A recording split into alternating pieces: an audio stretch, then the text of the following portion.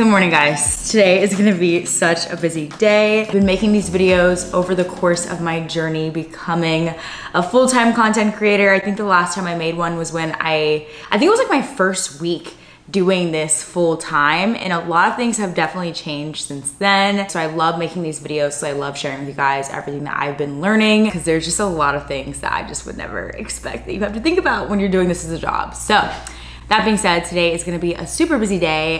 We have a lot on our agenda today. I need to film a TikTok for a brand today. I also need to do some editing.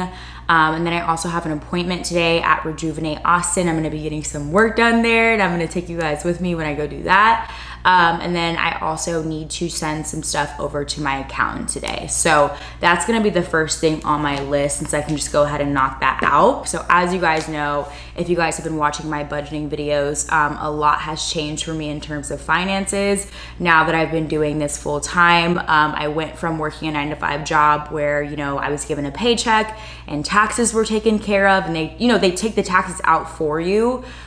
Whereas now working in this field, I get paid by brands, but taxes are not ever taken out for you. So I have to actually do my taxes and figure out and the payments and stuff for taxes all by myself. So I decided to go ahead and get an accountant because, again, if you guys have been watching my budgeting videos, I kind of go more into detail on this, but I decided to get an accountant because a lot of this is really complicated and there's a lot of things that I'm too nervous to do by myself. So I figured, let me go ahead and get some help. So I went ahead and got an accountant. Her name is Asia Stanton. She's actually a friend of mine. She went to business school with me, and I'm really happy that I went ahead and started working with her because it's someone that I know and trust. She owns her own business. It's Black owned, which I love. And she actually specializes in working with influencers, which I just think is really, really cool. So the first call that we hopped on, we did a strategy. It's kind of just like a one-on-one call where I can basically like ask her as many questions as I want. And we talked about everything in terms of money, like tax write-offs specifically, because I had a lot of questions about tax write-offs. So I asked her basically about everything that I could write off as an influencer. And she gave me a bunch of really good information. So I'm probably gonna be sharing that with you guys either in my next budgeting video or in like a separate video like later on this month. So be sure to look out for that. But that being said, I went ahead after our one-on-one, like our first kind of kickoff call, I went ahead and booked with her. So I'm actually gonna leave her information down below. So she's awesome. I need to go through and send some stuff to her, but I also need to go through and record all of my recent payments from different brands, because I have a way that I like to track all of my payments whenever I get paid from brands. It's all in like one Excel file. So I'm gonna go ahead and do that because I haven't done that in a few weeks. If you guys wanna see an example, like template of how I do that, I will leave a link to it down below because I think it's just really important to track everything, especially if you're kind of starting to transition into doing this full time. It's really important to make sure that you're tracking every brand that you work with, whether or not they paid you, when they owe you your money, just so you have a good record of everything. So yeah, let me go ahead and get all this stuff done, and then I will check in with you guys in a few minutes.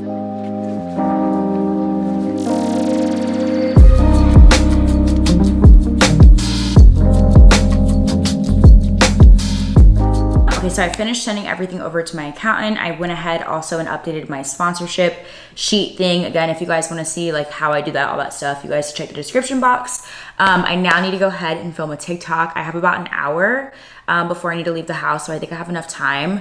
Let me take you guys over here where you guys know I like to film. I like to film my TikToks over here in my bedroom, in front of my bedroom window, because there's the most light right here. So I'm gonna go ahead and prop my phone down right here and film this TikTok for this brand. Before I do, let me show you guys what I'm wearing today because I think this is so cute. So Adidas was nice enough to send me a bunch of their clothes, and I've been obsessed with this set in particular because it's like super comfortable. You guys can see it's just like a jacket and sweatpants set, and this has like these like really cute sequins on it. I just love this color and how like cute it looks. Like, look, and it has like these sequins on my leg. So I've honestly been wearing this around the house for like 2 days now. And then I have this shirt that I got as well. And then I also have, let me show you guys. And then I also got these shorts that I wore this weekend. That's why they're all wrinkled up, because I already wore them.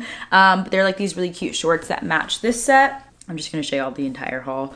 So I also got this in a nude color. I just got the top and the shorts for this color, so I thought that was really cute. And then I also got 2 pairs of shorts from them because I just need some more like workout clothes. I don't buy a lot of workout clothes for myself, so I figured why not get some. So I got these volleyball shorts that are like basically like, you know, like the tight shorts that you can work out in. I got these in this like really pretty green color, and then I also just got them in black, and both of these I've literally already worn, so I had to go get them out the laundry to show y'all because I just really like Adidas' stuff because I really like the quality of all their stuff, and I like the way that they fit me. So I'm gonna leave a link to everything down below in case you guys want to go check out everything that I got. So yeah, thank you again to Adidas for sending me all this stuff because I am obsessed with it. I cannot stop wearing it. So I do have an appointment at noon, but I think I have enough time to film my TikTok first. So I'm gonna go ahead and do that really quickly. Okay, so I just got my product. I'm filming this TikTok for Athena Club, which is a razor brand. So I'm just gonna go ahead and pull up my contract with them because I wanna make sure that I'm hitting all my points. Like, usually brands will send you, I don't know if I'm supposed to be saying this or not, but brands will usually send you like talking points whenever you do any kind of sponsorship. So whenever I'm about to film any kind of sponsored content, I will always like pull up my contract just to make sure that I have everything that I know I need to talk about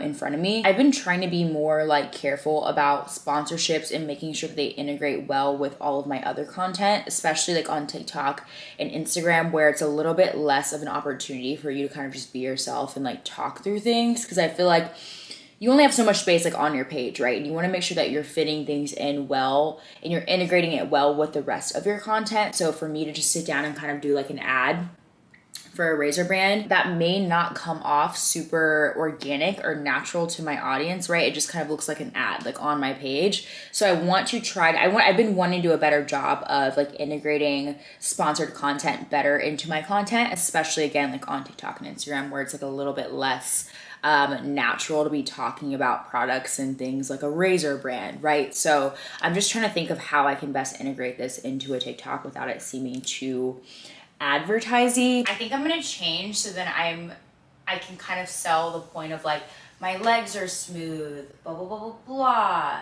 Yeah, let me go do that. Okay, so I just went ahead and changed because I'm actually gonna kind of do the concept of this TikTok like I do a lot of my other TikToks, which is like get dressed with me, get ready with me type of thing. But I'm gonna try to pivot the focus more on the razor instead of like my outfit like I typically do, just because I feel like that will kind of perform a little bit better than instead of it just being like a straight up like ad for the razor. We'll see. I'm just gonna go ahead and start filming and see how this kind of goes. Hopefully it flows naturally because I really do like this razor brand.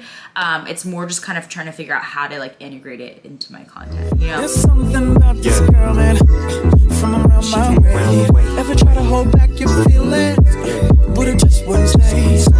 But when I finally found the words to say, I wanted to run away, run away. Alright guys, so I just ran out of time. I did not get to finish filming my TikTok, so I'm gonna have to finish it when I get back. I have an appointment in about 20 minutes at Rejuvenate Austin, so we're gonna head there and I'm gonna go get some work done.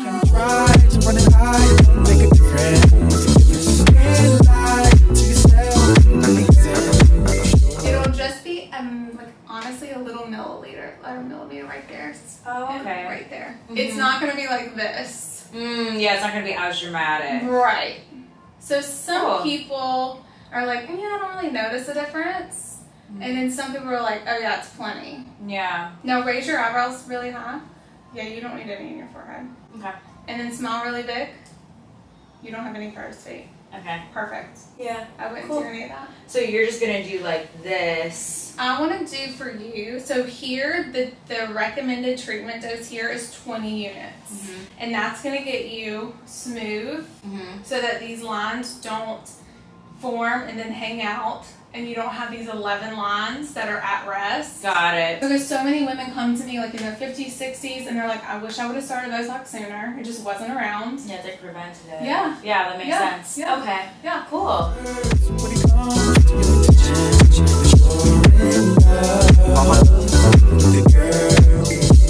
Hey, yes sir, that's her, but it wasn't like that back when I met her. The lavish life from all the dose money. Hey guys, guys, I just got back from my appointment. I honestly was super surprised by how quick that was. Like I was out of there in like less than 30 minutes, I think, or maybe like 30 minutes or so. But it was super chill, super easy. I've talked about this place in my last vlog, but I really like this place. They're all really friendly there and they all made me really comfortable. And I'm gonna try to show you guys the results a little bit. I don't think you can really, honestly with Botox, it's not ever, or at least like when I've seen people get it done, it's never super noticeable. And sorry, my room's kind of a mess. It's never super noticeable. So you guys can see like right now, you guys can probably barely tell, but the results really do kick in like 2 to 3 days. So if you guys don't already follow me on my Instagram, I highly suggest you guys go follow me there because that's where you guys will kind of see the results and stuff if you guys want to see that. So yeah, that is done. I'm really happy with how that went. We got like the lines here and we just did like a mini little eyebrow lift. I really can't tell the difference right now, but I don't think I'm supposed to. So yeah, that's done. I'm gonna go ahead and finish filming my TikTok and kind of just like edit it a little bit and send it over to the brand. And then I also need to do some editing today. That's really gonna be like what I have to get done for the rest of my day. So I will be doing that and I will check in with you guys, I guess then. Guys, it's 7:30.